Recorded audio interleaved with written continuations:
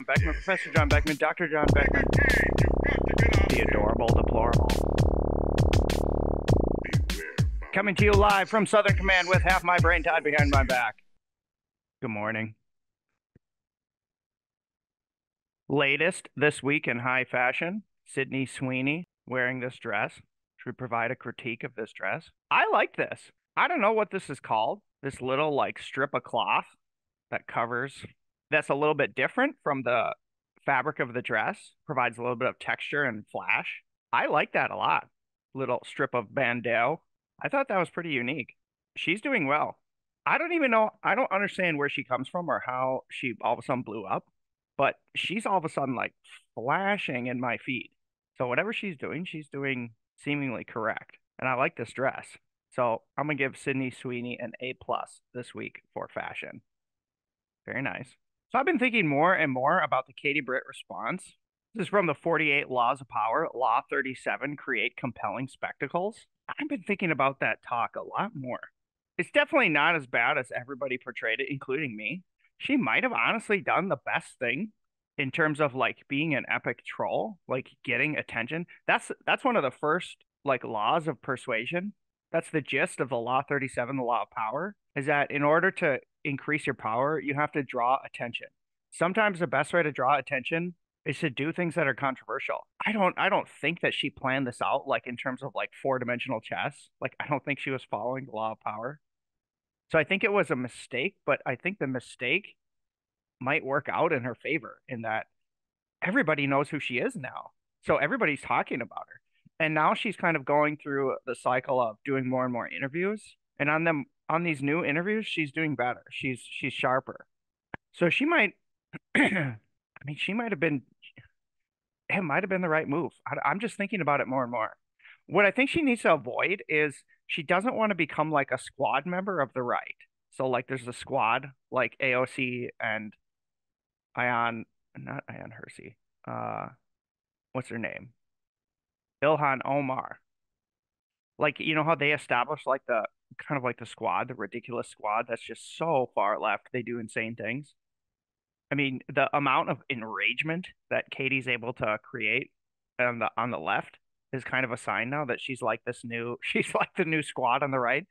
Again, I think hard to know whether that's a good move or a bad move. I think you want people to take you seriously. So I think again, she needs to demonstrate intelligence from now on. But it might have been a good move to just sort of get a whole bunch of attention.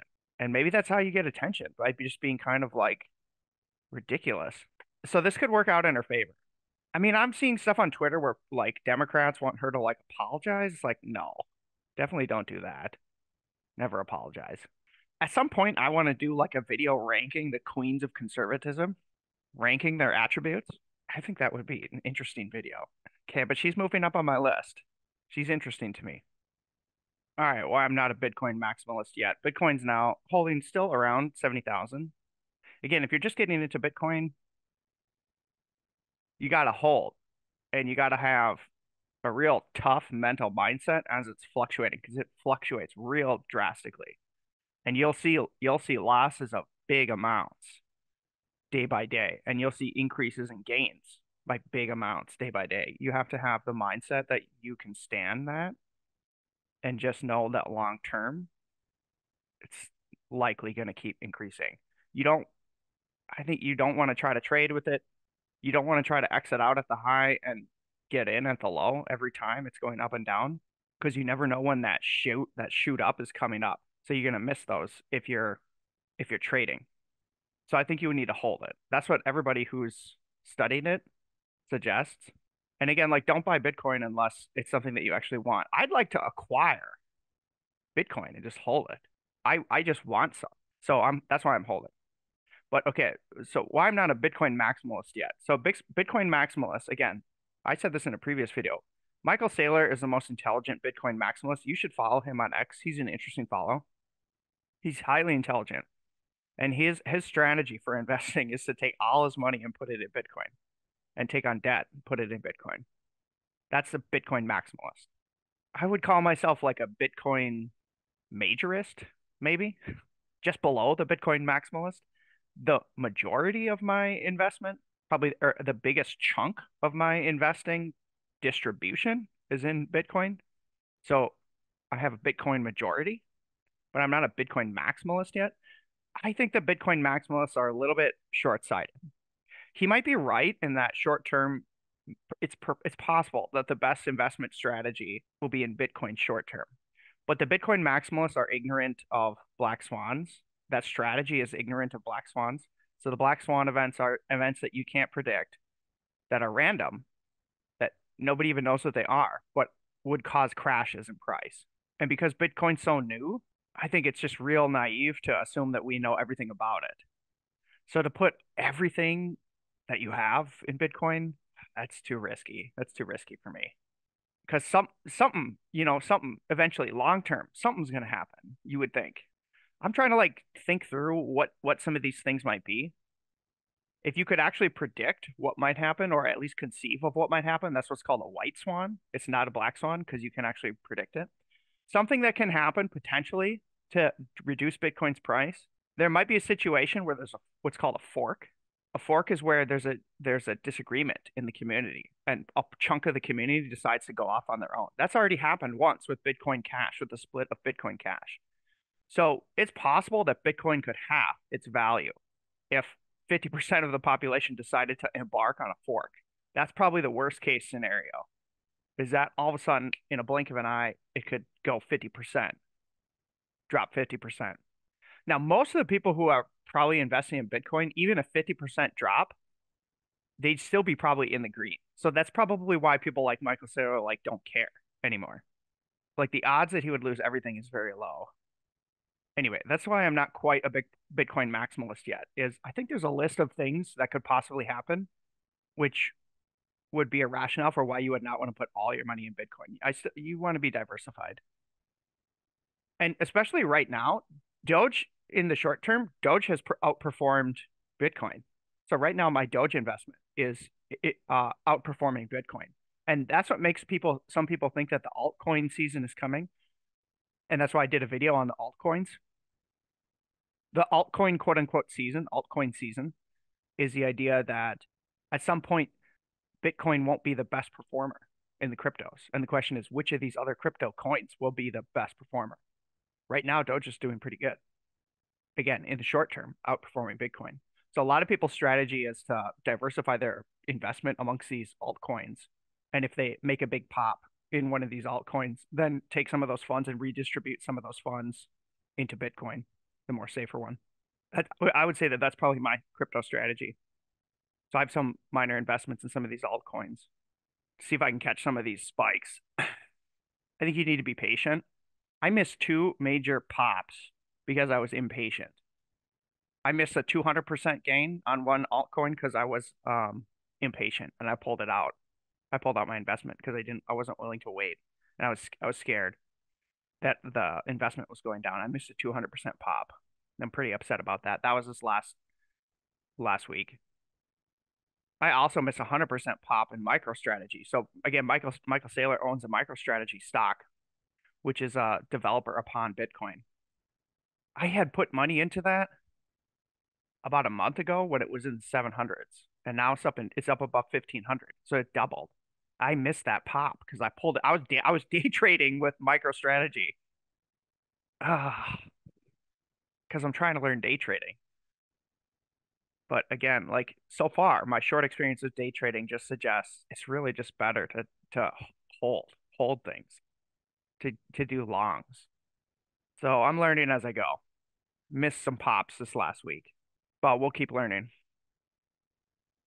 Anyway, give Michael Saylor a follow. He's intelligent. He's worth listening to on some level. Other things in the news. The Tik Tok ban. I wouldn't say that I'm providing any novel thought on this Tik Tok ban, but I can provide a summary of how the Republicans think about it. There's definitely a split in the Republican Party about how they perceive this TikTok, and people are not really understanding the nuance of the debate. So at least I can provide some clarity on the debate. So there's essentially two parties of Republican thinking on this. Actually, maybe three. there's three modes of thinking within the conservative political parties about TikTok. One is this idea about data privacy. Another is this idea about persuasion. And a third is free speech. So if you want to understand Republican thinking about TikTok, you need to understand these three things. There's probably kind of three cohorts that have one of these things as the primal motive, deciding how they interact with TikTok. So number one, the data privacy. People are concerned that when you click in to sign in for an account on TikTok, you essentially click all these agreements, and it essentially gives the algorithm and the app broad data acquisition rights to essentially acquire almost everything on your phone is like the hypothesis. I don't actually know. Like, I don't go in and read these. At the end of the day, I don't care in terms of data privacy because I already operate in a world under which I assume everybody has already seen and heard everything I have publicly written or uttered on any media device. Even in the privacy of my own home, I assume that the Alexas are listening and spying on me. So I honestly don't care about the data privacy issue because I'm not naive enough to assume that we live in a world with data privacy. I mean, I've heard from some of my computer scientist colleagues that even if there's like a microphone in the room, they can decode exactly what keystrokes you're making because they can hear the click of the keyboard and they can translate that into text out from keystroke sounds, click sounds. So the idea that you live in a world where people can't already know exactly what you're writing, have written in digital apps, and almost every piece of digital data you've ever produced, we already don't live in that world. So I don't assume that anything is private. I'm not that naive. So I don't really care about the data privacy issue because I just don't think there's any way we could ever get that back. The only way to get that back is to live off the grid. And I do think there will be a subset of people like the Amish. There'll be shades of Amish in the future that just opt out of these digital societies. Okay, but we already are heavily invested in a digital society. So I don't really care about data privacy. These are the two things that I do care about that this issue hinges upon. Okay, so this second thing is persuasion. So this comes from, I'll cite him. I mean, this is not my idea. This comes from Scott Adams. Scott has studied persuasion and written books on persuasion. And there's many psychological researchers who have studied persuasion. And essentially the point is that there are like formulaic, algorithmic like tactics that you can take to persuade people. Okay. So if you understand that there are psychological algorithms that you can follow to make your arguments more persuasive, to convince people or change people's minds about certain things, you can understand how that could be built into an app. And so the biggest concern, national security concern, is that TikTok is being used as a tool of persuasion from the Chinese Communist Party, which in theory like owns the parent company that owns TikTok. So if there's a company that's owned by a foreign competitor, I'll say, because I do not think China is our enemy. I see China as a competitor, and I see ourselves as we need to be we need to improve our game so that we can do better in the future. I don't think we do better by making enemies. I think we do better by outcompeting people in a friendly way in open markets. That's what I think. But the concern here is that children are heavily persuadable. And if you understand the algorithms of persuasion, you can change people's minds. They say that you can't brainwash any individual, but you can brainwash populations. So like if you send out a message in mass, there's a subset that will change their mind according to that message. And so many in the Republican Party fear that TikTok is being used as a tool to change the minds of young population of people in America to think batshit insane, crazy stuff that will destroy our society. I'm actually really concerned about that as well. That's a concern for me. I do worry about that. And so the question is, do you worry about it enough to ban TikTok? I'm not at the point where I worry about that enough. The reason I'm not worried about that enough is because there are competing apps. And I, as a parent, have some control over what my children view. So I'm not worried about my children being brainwashed by TikTok because my children don't have cell phones. I can control that on some level. And I actually like I am a TikTok member, so I make a little bit of TikTok content. I'm not really that impressed with the app or the algorithm. Even when I go through and I look at stuff, it's honestly not very interesting to me. I find myself much more embedded deeply in other apps. So I actually don't even think TikTok wins long term. I think our people are being short-sighted in a sense that I think these apps are going to rise and fall generationally. Like when I was young, the big app was Facebook. And even before that, the big app was MySpace. And even before that, the big app was like Yahoo Messenger, AOL Messenger, things like that. And every new decade has a new app. So I'm not worried about TikTok like gaining all of a sudden like mass converting everybody in the American public to its cause, its secret cause. I'm not really worried about that too much. Although I do think that we need to be very careful in the sense of I do 100% believe that apps could be used to brainwash the American public. And you probably have seen some side effects of TikTok deciding, for example, what it pushes with its algorithm, being highly persuasive and convincing people of certain things. And we need to be very careful about that and be aware that some of the ideas that you see pop up online, it's entirely possible that one person wanted to generate that as an operation, special operation. And I bet that's happened a lot more than people think. So that's a real thing. But I care most about free speech. So I'm siding with the people who don't think TikTok should be banned.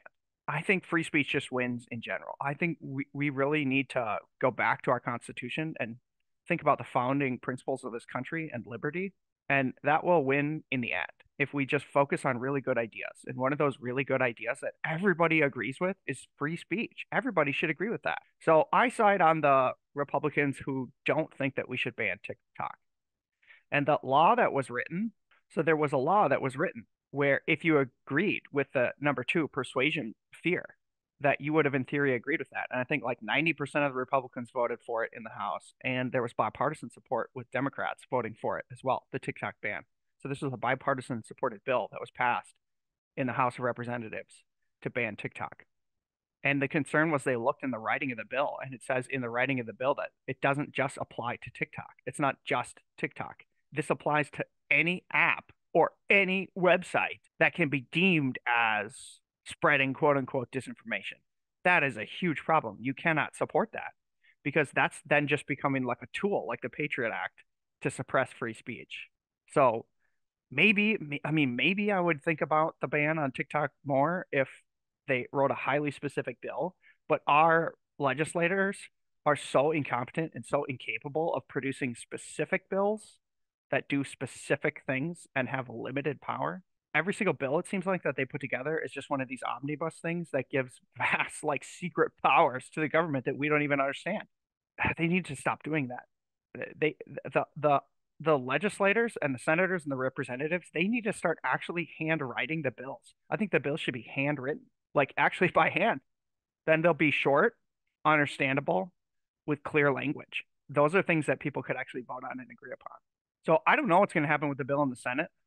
Very interesting, but I'm much more concerned about free speech. So I would ask my senators to think about the free speech angle of this and understand that if they're passing bills that give the government the power to censor websites, apps, anything online based on whether they think it's disinformation, that's dangerous. We should not do that. That's my 2 cents. Other things in the news, more bloodbath comments from Trump. This is just people taking Trump out of context. They've been doing that ever since Trump ever started running. It's frankly, it's extremely annoying.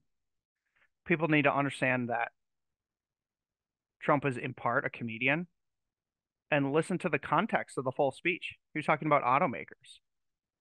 Just so sick of the media, the normal media, taking comments out of context and presenting them in opposite of what their intention should be to create fear and anxiety in the public. I just hope people become smarter. And in positive news, Auburn basketball, men's basketball, advancing to the SEC championship. I think the game's tonight. Good luck. I hope we win that. That would be cool. That'd be great. Okay. Have a good day. Have a good weekend.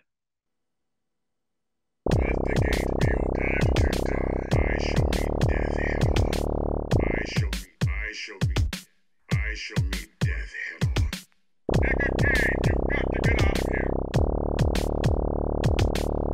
Beware foul demons and beasts, there are many foes here. The time has come to cleanse my horde.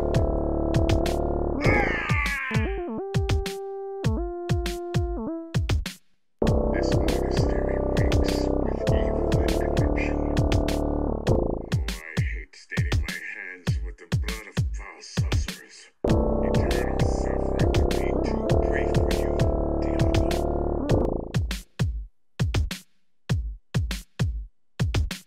Let the gate be open to die. I shall meet death head on.